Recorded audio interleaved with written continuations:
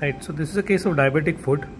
So it was an ulcer like this, okay, ulcer with some cellulitis on the dorsum of the foot. This patient had swelling here and extending above the ankle also. So there was some acute cellulitis and non-healing wound since the last 4 months. This wound was non-healing for last 4 months. So what we have done is, of course, we have opened, there was a track here.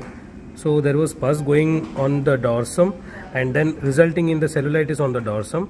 So we have opened this tract, and there was a prominent bone which was also exposed bone, and that was causing pressure here, and osteomyelitis also was there. So we had to remove the bone because of osteomyelitis, and also because it was because of the pressure of the bony prominence, this wound was not healing. Okay, so it's a kind of what we have done is here is debridement, sequestrectomy, and also internal offloading of this ulcer. So since we have offloaded, there is no bone here now. We have excised this bone.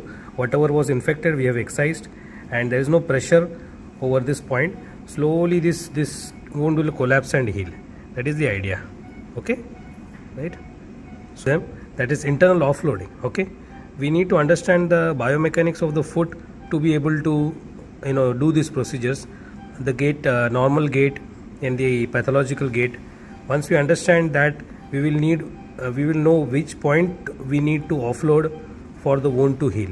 In this case, it was fairly straightforward because there was also there was a pressure of this bony prominence and also infection. Since the infection was there, we had to remove the bone anyway, right?